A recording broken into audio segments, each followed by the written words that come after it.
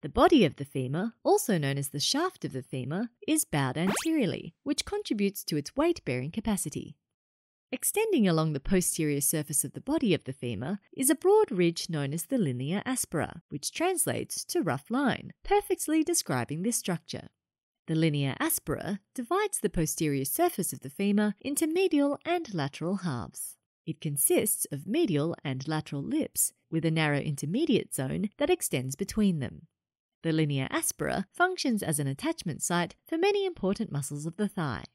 It provides an origin or proximal attachment for the vastus medialis, vastus lateralis, and the short head of the biceps femoris muscle. It is also an insertion or distal attachment for the adductor brevis, longus, and magnus muscles, and finally acts as an attachment site for both the medial and lateral femoral intermuscular septa.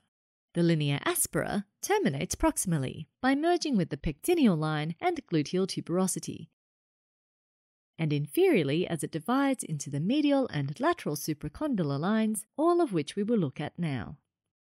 The gluteal tuberosity is a bony ridge which extends in a superolateral direction from the lateral lip of the linea aspera towards the greater trochanter. It acts as an attachment site for the gluteus maximus as well as the adductor magnus and minimus muscles.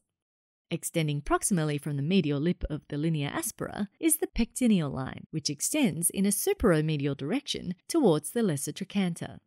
As its name suggests, the pectineal line forms an attachment site for the pectineus. Next is the spiral line, one of the lesser-known landmarks of the femur. It can be described as a continuation of the intertrochanteric line, which we saw earlier, that courses, or spirals, just below the lesser trochanter from anterior to posterior, towards the medial lip of the linea aspera. It provides a proximal attachment point for the vastus medialis muscle, and sometimes also the iliopsoas muscle. The spiral line is often confused with the pectineal line due to its proximity with it. Moving distally, the medial and lateral lips of the linea aspera diverge once again to form the medial and lateral supracondylar lines. The medial supracondylar line extends from the medial lip of the linea aspera to the adductor tubercle. It acts as a distal attachment site for the vastus medialis and adductor magnus muscles. The lateral supracondylar line arises as an inferior continuation of the lateral lip of the linea aspera and is the more pronounced of the two supracondylar lines. It provides an attachment for the plantaris muscle and the short head of the biceps femoris muscle. The popliteal surface of the femur is the smooth triangular area between the medial and lateral supracondylar lines.